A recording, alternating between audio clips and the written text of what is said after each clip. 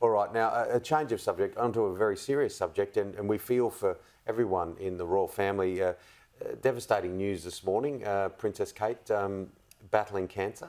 Cancer diagnosis for any family and individual is shattering, but families rally around at a time like this. She'll be receiving all the love and support able to be given to her, but it is a very, very testing physically, emotionally and psychologically time for anyone in that situation. Because they are seen as the shining light, aren't they, in the future of the royal family? Very much so. Oh, unquestionably, they are the future. Charles and Camilla are doing a brilliant job and will do so for as long as we hope they can. But the fact is, they are aligned to a different era. Yeah, well, please God, everything will be okay. Correct. There. At the moment, she's saying and it was a very strong message that she gave.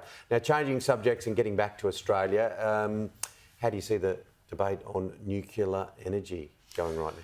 Well, I think Peter Dutton's doing well. He's had the courage of his convictions. He has a united team on the issue.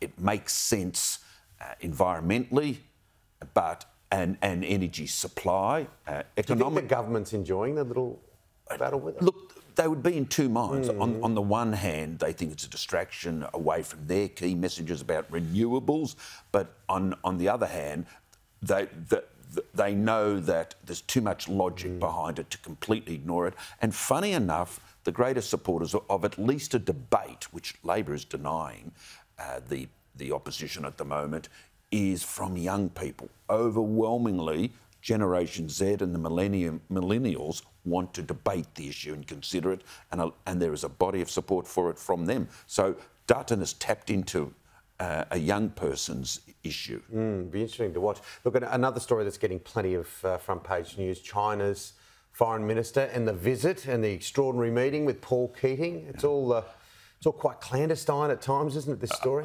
Look, it's sad to see Paul Keating reduced to a supine acolyte of a Chinese dictatorship, and that's what they are. It's a brutal dictatorship, domestically and internationally. Paul Keating has a lot of interesting things, at least, if not sensible, about the Australia-US alliance. He is a sceptic, if not a cynic. Fair enough. It's not a perfect alliance because neither country is perfect. But he finds no fault with China, Tim. Nothing. China does nothing wrong. It doesn't oppress anybody. It's not aggressive. It doesn't have expansionist plans. And we know that from the Uyghur people from Hong Kong's just been reduced to a satellite city of China now. Macau's next, by the way. What they're doing in the South China Sea is in breach of all international laws. So that's my concern about Mr. Keating. He is a completely uncritical supporter of China.